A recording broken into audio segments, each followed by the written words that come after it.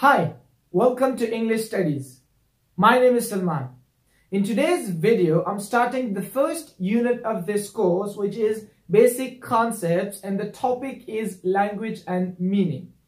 In this video, we shall see Communicative Act, what Communicative Act is, what's also known as Speech Act, what content of the communication is, and ways of interpreting clause structure. A functional grammar aims to match form to function and meaning in context. Three strands of meaning form the basis of a functional interpretation of grammar: the representational, the interpersonal, and the textual. The representational interpretation of grammar is to express our interpretation of the world as we experience it. The interpersonal is to talk with others in order to bring about changes in the environment, and the textual is to put or organize what we say or write in such a way that the message is coherent and relevant to the situations. Each of these strands is encoded in the clause as a type of structure. The three strains are mapped onto one another, illustrating how the three types of structure or how the three types of meaning combine in one linguistic expression. We have to see the communicative act or the speech act of the linguistic expression, the content of the communication, and the ways of interpreting clause structure. So what is a communicative act? A communicative act is also known as speech act. A communicative act is an utterance that we use to perform some sort of linguistic action or function in communication. For example, we use language to apologize, request, compliment, invite, refuse, read, and complain. So we can distinguish different kinds of communicative acts such as statements, questions, and directives.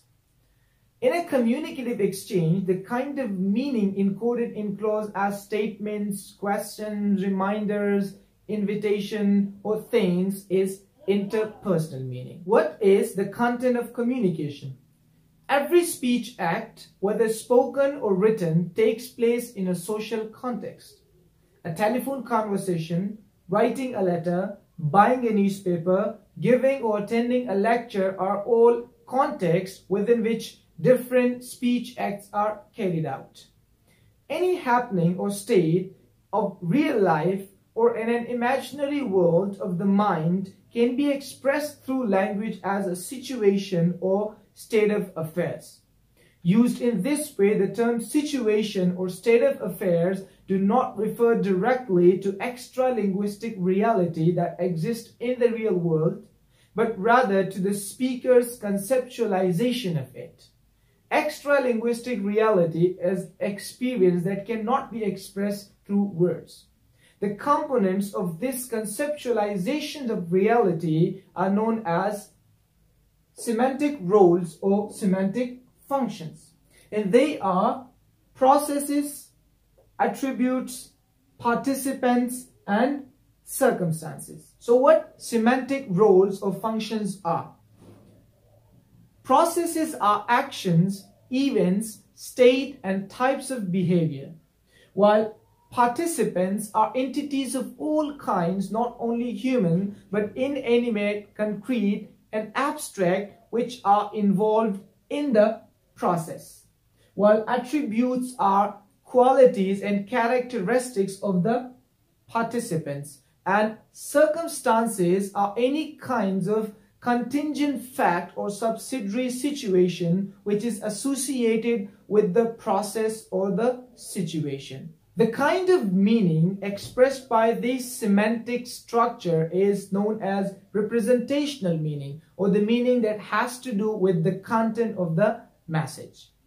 These terms will be elaborated and explained in a very detailed way in my further videos. Now, there are three ways of interpreting clause structure. A clause or a simple sentence is the basic unit that embodies our construal of representational and interpersonal meaning. The clause is the unit whose elements can be reordered in certain ways to facilitate the creation of textual meaning.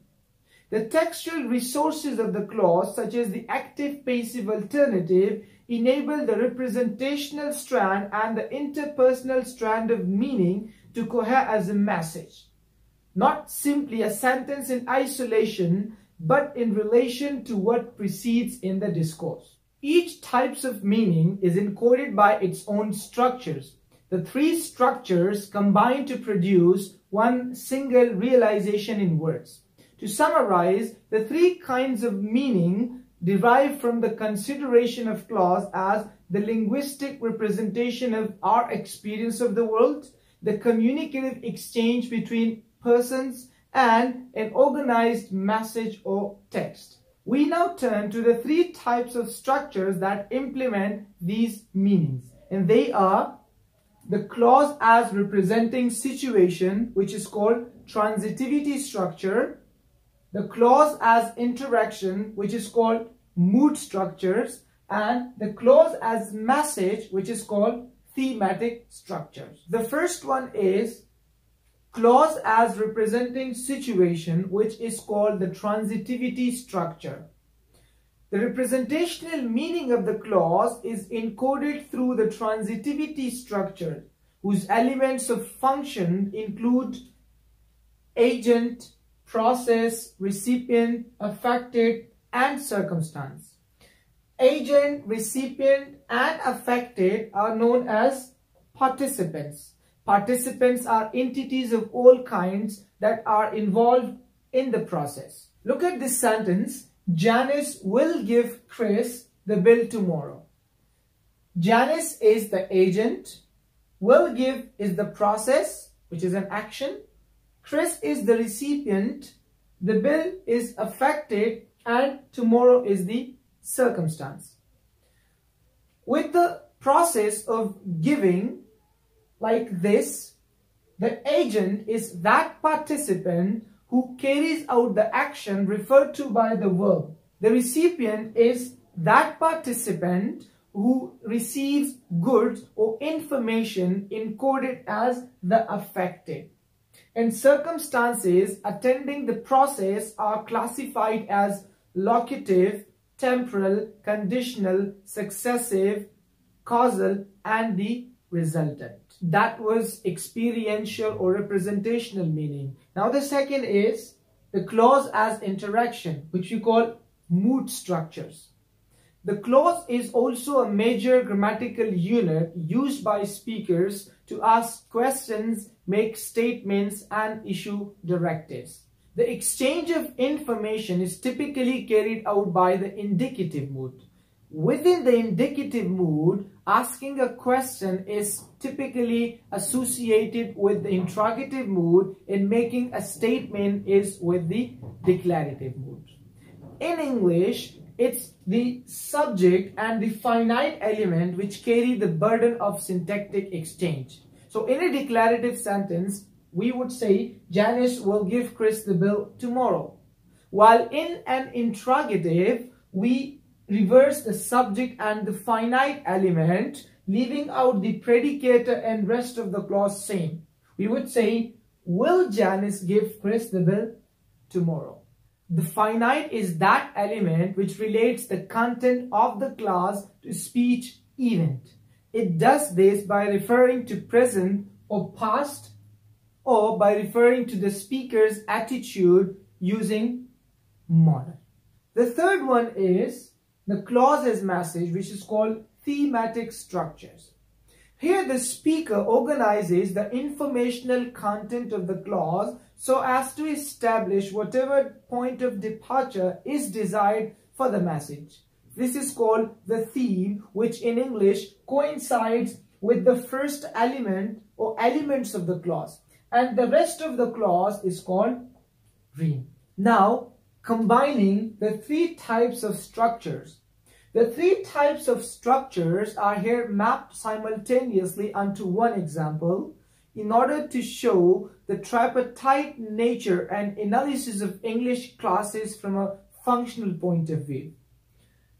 The predicator, object, and adjunct are syntactic elements of function which correspond to the semantic roles or functions as process, recipient, affected, and circumstances. All these three structures are mapped onto this one example: the experiential, the interpersonal, and the textual. So Janice will give Chris the bill tomorrow. From an experiential perspective, it's agent; from interpersonal, it's subject; and from textual, it's theme. In a typical active declarative clause such as this, the agent, subject, and theme coincide and are described in one wording.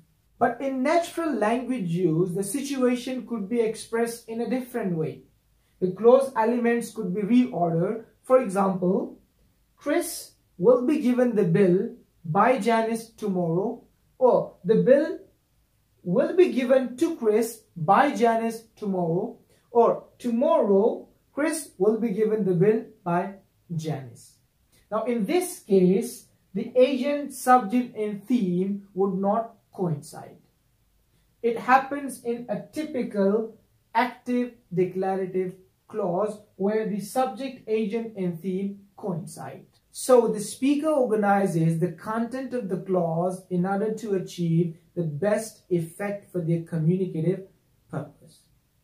That was all about the language and meaning from the first unit of the course, Comprehensive Descriptive Grammar. The first unit was the basic concepts. We are not yet finished with the first unit. We are just finished with the first topic of the first unit, language and meaning.